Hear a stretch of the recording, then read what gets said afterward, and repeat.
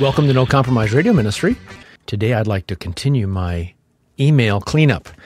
Email number 1 from Scott. Dr. Chauncey Crandall seems to be getting some attention after claiming to raise a patient from the dead. His new book, Raising the Dead, is out. I have a coworker who has bought into the claims.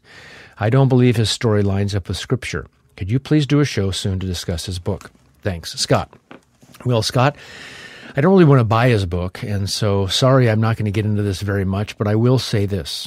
When someone writes a book and says how they went to heaven and came back, how they went to hell and back, how they went to heaven for 90 minutes, how they went to hell for 90 seconds, 40 days they went to hell, 60 days of purpose in heaven, whatever they do when it comes to heaven and hell, I don't trust those books. I don't trust the writers. I don't trust the publishers.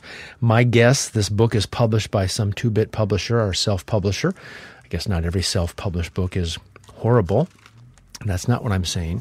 But you're not going to get Crossway to publish these kind of books because they know better. Not going to get, well, maybe there's some other publishers that would, but there are publishers that have to screen this stuff. Now, I don't know where 90 Minutes and who published that, 90 Minutes in Heaven. I'm sure they're richer than they were before. But remember what my old pastor used to say. The operative word in near-death experience is near. Oh, I was dead, and I went someplace. I got raptured up to heaven. I want to tell you about it. Listen to what Paul says in 2 Corinthians chapter 12. Paul actually did go somewhere. These guys, we don't know if it's, they ate too many fried beans at night, or maybe they took a Vicodin before they went to bed, or watched some kind of scary movie. Paul said, though, in 2 Corinthians 12, boasting is necessary, though it's not profitable. But I will go on to visions and revelations of the Lord. Not your gizzard because you had too many refried beans at night. I know a man in Christ who 14 years ago, whether in the body, I do not know, or out of the body, I do not know. God knows. Such a man was caught up, raptured to the third heaven. Now, of course, we have different heavens. We have the heaven where the birds fly. That would be considered heaven in scriptural language. There's the heaven where the stars are and the moon and the sun. That's a second heaven. And the third heaven is where God dwells. I know how such a man, whether in the body or apart from the body, I do not know, God knows, was caught up into paradise and heard inexpressible words. So first of all, they're inexpressible. So how are you going to express them in a book? Well, I know why you're going to do that. It's because A, you're a loon, or B, you'd like to make money.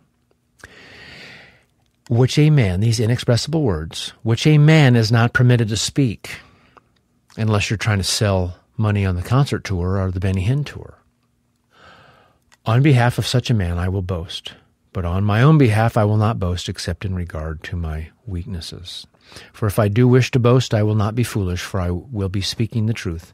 But I refrain from this so that no one will credit me with more than he sees in me or hears from me. And then interestingly, Scott, Paul was given a thorn in the flesh. These people get big payoffs. Paul gets a thorn in the flesh because of the surpassing greatness of the revelations for this reason. So if you really did go to heaven or hell or purgatory or Madagascar or someplace, you are going to get clamped. You are going to get shut down. It's going to be so wild. Here's what Paul got, that he got a thorn in the flesh, was given me a thorn in the flesh, a messenger of Satan to torment me, to keep me from exalting myself. Now, whether it's an eye problem or something else, I think most of the time when messenger is used in the Bible, it's used of a person. I think 87 out of 88 times, not including this one. So I take this as a messenger too. So here's some guy that Paul is having to deal with, his ministry. And he was given this messenger of Satan to torment me, to keep me from exalting myself. Concerning this, I implored the Lord 3 times that it might leave me. And he said to me, my grace is sufficient for you, for power is perfected in weakness. And then something we rarely do as Christians. Most gladly, therefore, I will rather boast about my weaknesses, so that the power of Christ may dwell in me. Therefore, I am well content with weaknesses, with insults, with distresses, with persecutions, with difficulties for Christ's sake. For when I am weak, then I am strong. So there's quite a few factors here. We're talking on No Compromise Radio about Chauncey Crandall, about a book, Raising the Dead. And so I have lots of different things to say, even though I haven't read the book. And one thing I'll say is, when we base Scripture on experience, or when we base truth on experience, we're in trouble.